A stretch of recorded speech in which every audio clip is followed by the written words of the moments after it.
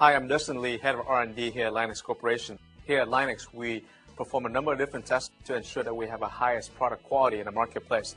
With me today is Terry Pei, our senior chemist. Now, let's take the sample, the same sample that we have here, Terry, put on the table abrasion and mimic the daily use of the bed. What does it mean for a consumer as far as the hardness and the abrasion? When I run this sample on the table abraser, I have chosen a wheel that does simulate the daily use of a truck bed.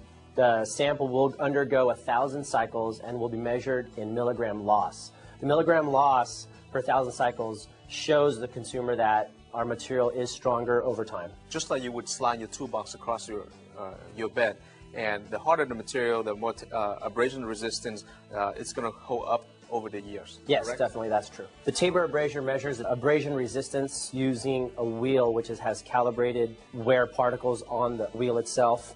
We add 1,000 grams of weight. That is the standard for coatings, elastomer coatings.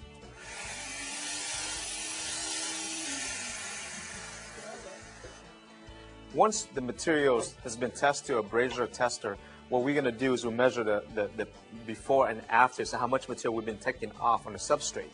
So we want to make sure that our LINE-X materials has a higher protecting coating on the bed.